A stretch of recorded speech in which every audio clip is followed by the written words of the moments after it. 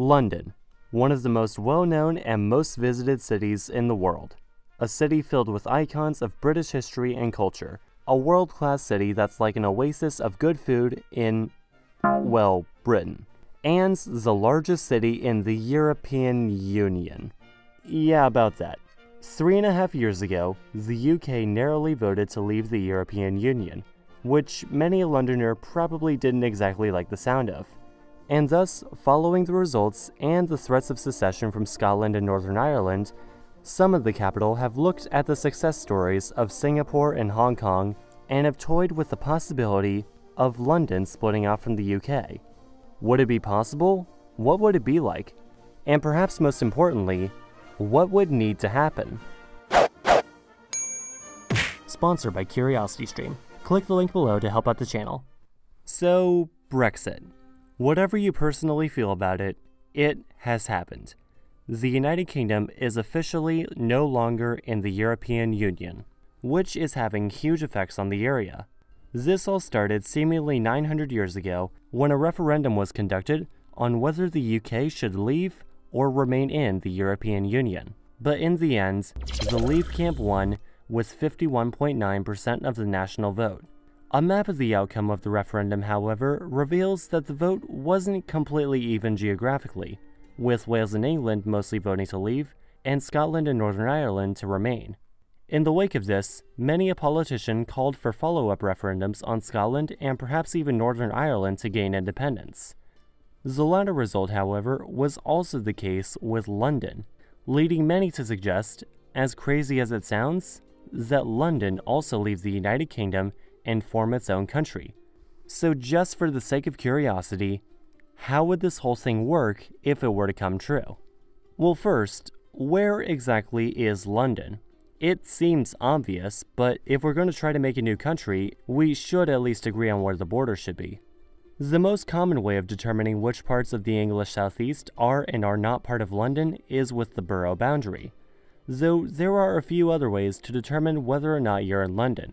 Check out this video from Londonist for more information on that.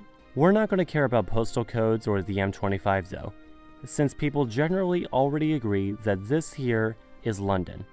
So London's a city-state separate from the rest of England and presumably still in the European Union, meaning that border checks would likely have to be installed, which would probably not go well amongst everyone living along the borders between London and the home counties.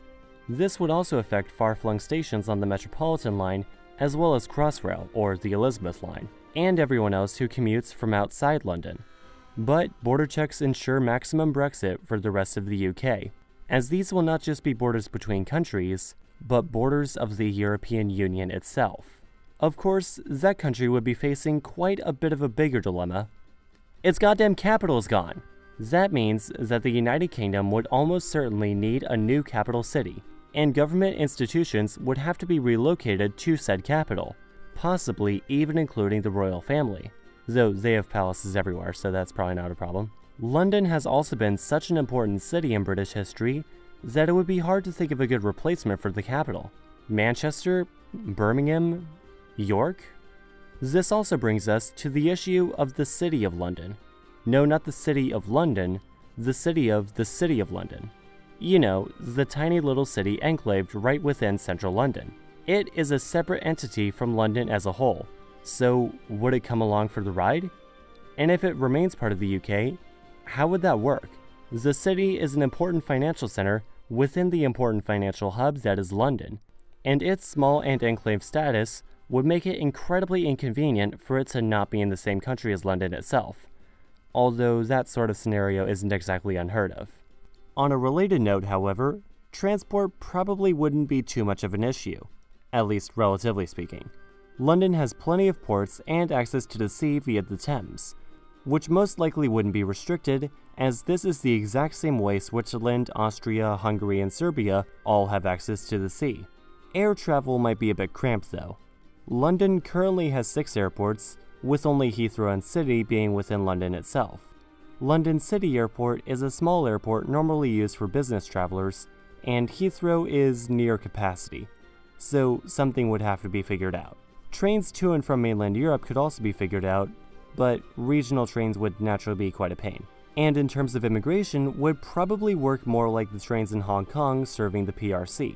Overall, I can sort of imagine the scenario being almost more Hong Kong than Singapore, which is generally considered part of the Pearl River Delta region despite, the border checks and separate immigration policies.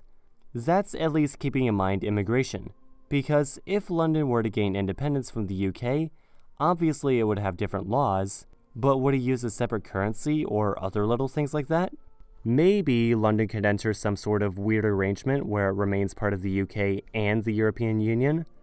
But perhaps more importantly, assuming this whole thing would even work with all the problems we set forward, would an independent London even be part of the EU?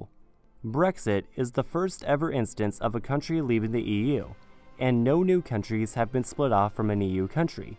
So we really don't know what would happen. It's likely to have some difficulties rejoining, however. After all, this would also send a message to places like Catalonia or the Basque Country or Flanders. Ultimately, London becoming a new country would be a weird thing to happen, but not exactly the weirdest thing that's ever happened in history. Of course, anyone who knows anything about London knows that it has a long and storied past, as does the UK as a whole. If you want to peek at a particular part of its history, might I recommend you watch the documentary Tea Wars, a documentary on how Britain got the recipe for tea from China, taking its place essentially as the world's first industrial-level theft. You can watch this and thousands of other documentaries on this week's sponsor, KuriosityStream.